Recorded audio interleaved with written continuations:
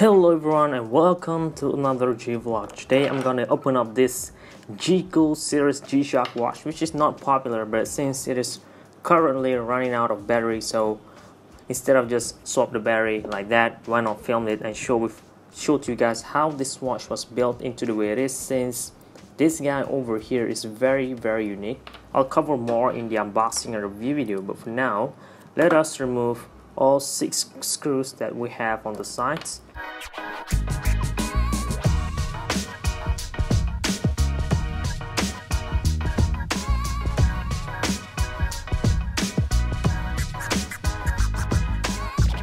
Right, done removing all 6 screws, which is pretty tiny in my opinion. They are pretty short as well. As always, close-up photo will be added in this video, and this is how the bezel looks like. I'm pretty sure I could remove the bezel already. They are pretty thin and soft as well, so it makes the whole job easy. Look at that. Even the button is pretty slim as well.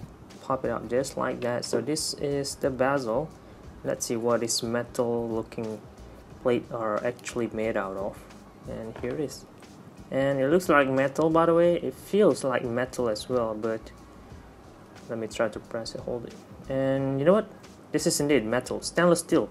Feels solid. This is definitely not plastic, so that is very interesting. And we have some sort of black layer down here, probably to add some grip. Look at the texture on that part as well.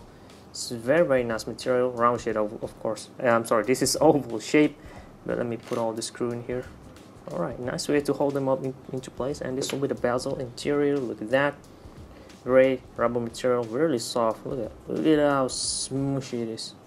And we have nothing else over here. Probably need to clean this thing up afterward as well, before I reassemble it back. And this is how the body looks like. It is surprisingly round in shape, and you can see that the glass is indeed dome shape as any other G-Cool series G-Shock watch. Most of them, if not all of them, come with the dome-like glass. So it's very interesting to see how much efforts that Casio G-Shock add in the making of this type model. So let's measure the size of the hard case alone real quick. It looks very round shape, and the size of the hard case from side to side will measure at 34.65 millimeters, which is pretty big. Top to the bottom. Top to the bottom, we're looking at 34.5 as well, so it is indeed a round shape watch. For the whole piece all the way to the top of the glass, we're looking at 11.4 millimeters, so not as slim, but definitely slimmer than this model over here. And if I'm not mistaken, this is, I believe, the slimmest G-Shock watch that I had ever measured.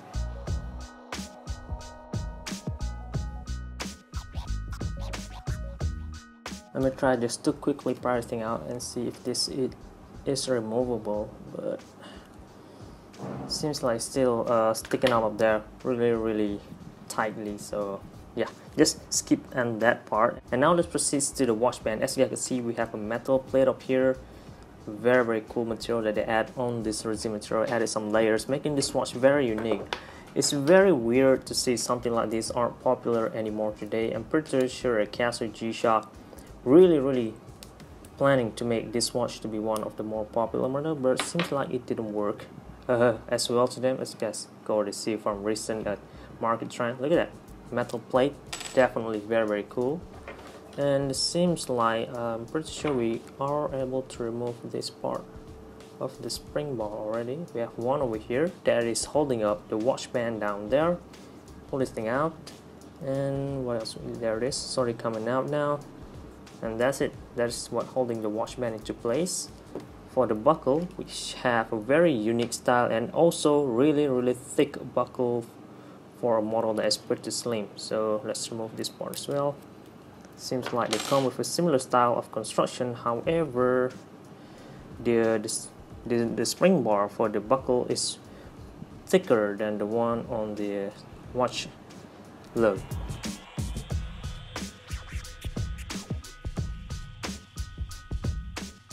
Right, remove this. This will be the band keeper or loop. Push it aside, nothing much going on over there. Alright, push it over here. And this adapter is one of the most unique one as well, because most of the time G-Shock will only give us this type of adapter, which is very easy. This part over here is specially made for this type of model, and you're gonna need to remove this part as well by pushing the spring bar down there.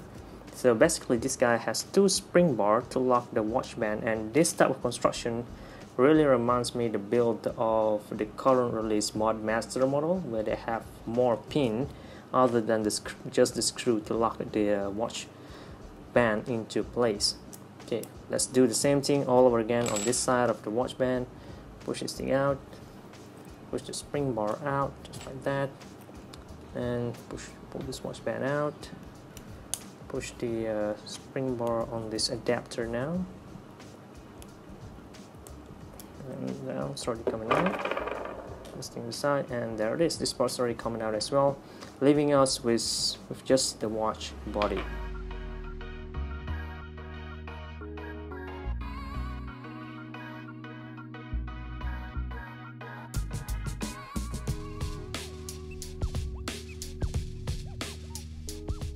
So as for the size of the lug, let's measure that part as well.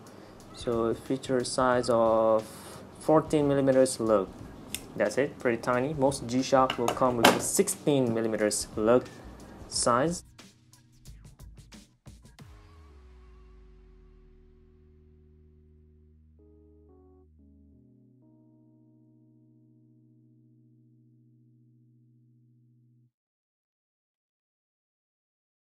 There it is. Wow, very simple. Well, not surprised because most G-Shock come with this type of construction, and the O-ring reminds me of the size of the DW003 series G-Shock watch. I'm not sure if they could fit it in here because the engine seems to be a little smaller, but the engines have similar style of construction. The O-ring still holding up very well. Put it aside. This will be the back plate. You guys could see up close now. GC-101 hairline finish, basic stuff, and MB21 piezoelectric speaker code. I have no idea what that means, but that is over there, right?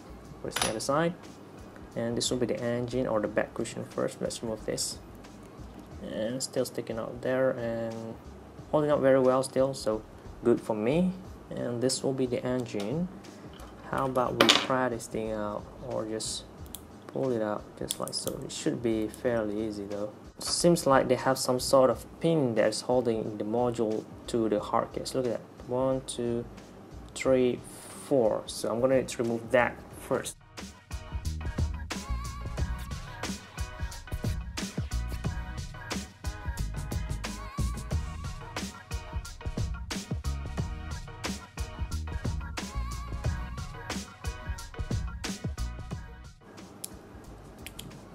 Alright, it's already popping up. There it is. Okay, now. Oh, now I understand. No wonder they need to put the clip to the hard case. That's because there are no one of those module metal holder or even rubber protection on the sides. So basically no protection at all as far as the interior goes. All of them were just based on the hard case and the bezel. No wonder Casio are able to make a watch this slim. Just remove all the protection. Easy, right? So it seems the spring, the sound spring is already popping out as well. Let me drop it out like that. Not gonna lose that. And this will be the electronics. All G-Shocks came with similar style of build. We have one layer for the battery and all this metal plate, another layer for the electronics or the computer, and another layer will be the display.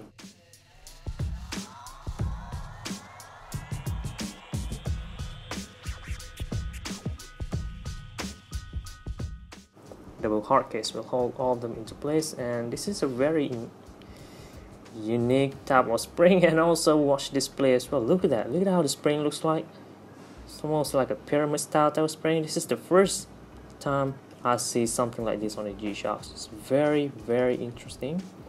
And this black layer over here is actually the connector between these electronics all the way to the display panel. Let's rotate it at the front. Look at that. So this black part will connect to all this circuit or like gold plate over there, and as you can see, all of them will lead to this chip in the middle here. Look at all the paths that electron is going to go all the way into the middle. Everything will go to the middle. Very neatly done. Very nice. All this connected at the front. All this electronics tiny parts will be at the back. Look at all the codes. M09. I have no idea what this all means. Already forgot about this. But anyway, this is how the interior looks like. Very slim. Okay, now let's proceed with the display panel. I hope I didn't lose the spring though. I don't think it's gonna be easy to put it back on, but let's use this needle instead to pry this thing out. Let me try to, I hope I didn't. Alright, sorry, coming up as well. And there it is, spring fell off right away. But so far, I hope so.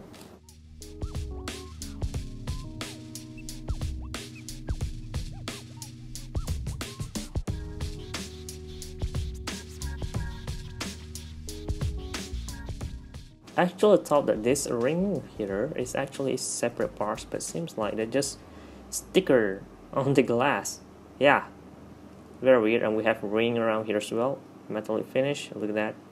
And I don't think I could remove anything else over here without removing any glue. Probably sure I need to remove the glass out of the way, and then we could have our access to all these silverish parts at the front here. But if you look at the interior, the button is still holding up in a similar manners with a C click like so, and all fours goes the same, and I don't think we have any center button, right? So another thing that you guys should know about this dome-like glass is that it will allow us to have a magnifying style glass. That is, if you bring this up close, you can see that how it's gonna magnify the size of the electronics in there. This is how this thing works. It actually magnifies. So that's interesting thing you need to know about dome-like glass panel on your G-Shock. Look at that, look how magnifying. A tiny bit, but still something that's unique.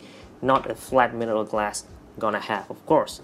Okay, now we're gonna have here another thing, a plate, sort of like a faceplate, but this is a place where they add in this black thingy over here.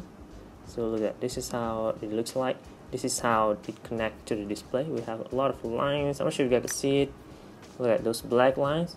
Connects all the way to the circuit into the display. You're barely able to see it because I have some layers in it, but if I give some reflection, you can see how all these lines are connected to all those numbers and letters on this watch display panel. And we have more layers at the back over here. Obviously, this will be sort of like a filter or a connector as well. Look at that. Look at how the spring should be connected over here. And we have another layer to protect, or sort of like a glass. This part is where you could customize. If you want to add some logos, you could stick it over here. Draw anything at the top here, and then put this thing back over here, and put this display panel, and then when you turn on the light, it will glow the backlighting logo. So that's how it works, if I'm not mistaken though. Alright, put this thing back over here, and this is it. This is all the parts that made your G-Cool series G-Shock watch. It is very interesting to see something like this on a G-Shock, since it is totally different from the usual model that we got on the market. And this is it. I'm gonna need to clean some of these parts and assemble them back into place. But for now, this is all that I have to share. I hope you guys found this video useful. Leave a like if it does, and also subscribe, of course, to see more contents like this. And if you want to donate, help this channel to grow to a bigger potential, go to my Patreon page, send me some donations. It's gonna be very helpful to me, and at the same time benefits to all of you guys upcoming future. That is all. Thank you very much for watching. This is G-Shock High Fashion Channel, and what I'm about to do, show